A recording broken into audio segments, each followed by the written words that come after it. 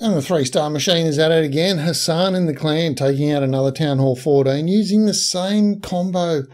6 loons, 6 dragons, 6 dragon riders, and a blimp with some goodies inside. 1 clone spell, 3 rage, and 4 freeze with 1 poison. Now, the man's a maestro.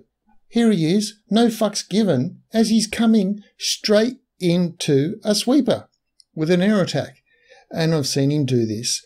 And his idea behind doing this, in case you're wondering, he always seems to be aiming to try and take out the the Eagle Artillery as quick as he can. Now notice that the blimp came in on a slight offset, and by this time the sweepers are done. Now the blimp may or may not make it. It may or may not make it. In this case it made it. And look, there was an attack he did the other day and the blimp just did not make it.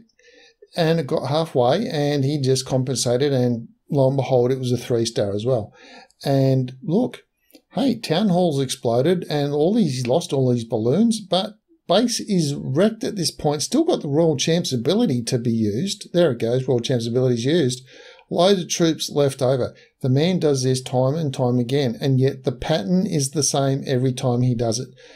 He doesn't try to lightning a sweeper to make it easy to come in. He gets more value out of having the extra rage spell, and he always aims to come into the base to wipe out the eagle along the way to the Town Hall. That seems to be the prerequisites of his attack using this strategy. And that's all I have for today's video. If you have any questions or comments about it, do please leave them down below.